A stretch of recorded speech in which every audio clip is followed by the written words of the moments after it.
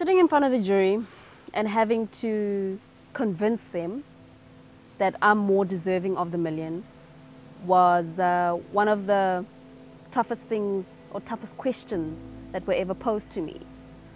And I'm not even sure that I really answered them. You know, all I can say is I played the game hard.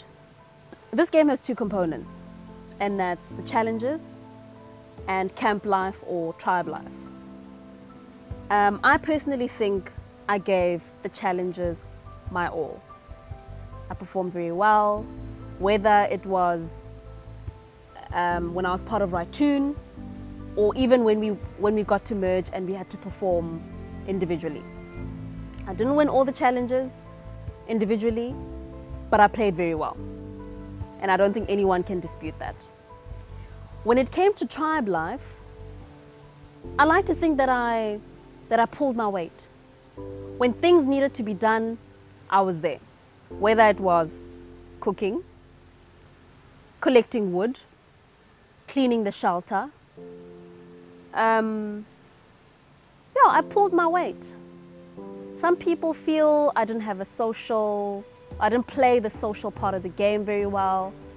And I can say that's a choice I made coming into the game. I never wanted to be put in a spot where I become such tight friends with somebody that I may have to lie to at some point in the game. So I kind of kept my relations very general with everybody.